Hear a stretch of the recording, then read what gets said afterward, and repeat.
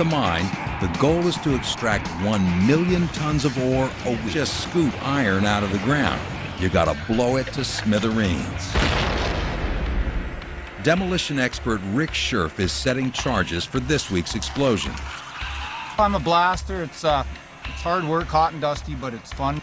Were you the type of kid that was setting off fireworks? Firecrackers, yeah, still am. I love fires. Rick starts by attaching a blast cap to an explosive as powerful as 3 sticks of dynamite.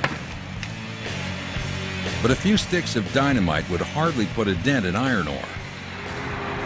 So they pump in ammonium nitrate and fuel oil, 2 tons in each 45-foot hole. When they've filled 190 holes, it's enough to flatten 100 city blocks. The people in Hibbing have been known to have to adjust their pitchers, and we've broken windows out, and foundations have been cracked.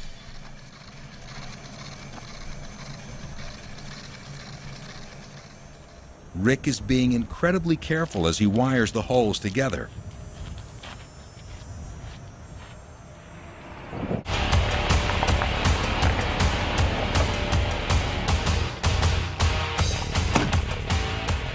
Everyone is cleared from the site, except Rick, who gets only a metal shed to protect him. This is the blasting cone, and it's a shelter in case rocks come around us. Several times we've had rocks come over 50, 100 feet behind us, and we've had to go in here. A safety plane looks for stragglers. 600 safety control to all units. We'll now have the countdown for the main blast. 5, 4, 3, 2, 1.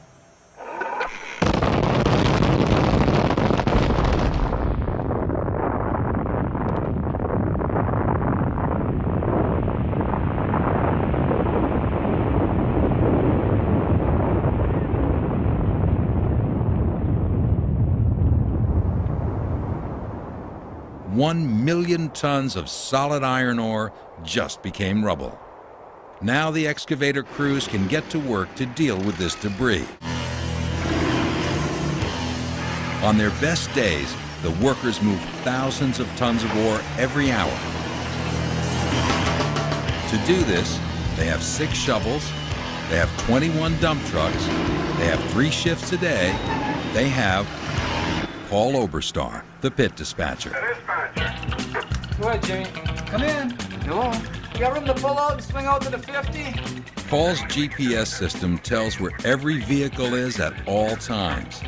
He can also monitor how many tons are being hauled out of the pit. Where? This week, he hasn't been happy. We had some pretty serious problems with shovels again. At one point, we had just a couple of tack shovels running in the pit. We like to try to hit 700 loads per day. Yesterday, they hit 521. It was a rough day.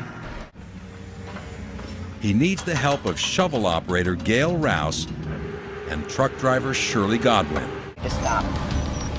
If Shirley doesn't line up perfectly, Gail will make her do it again. But Shirley nails it. 4 buckets will fill Shirley's 240-ton dumper. Gail takes just 3 minutes to do the loading. That's important.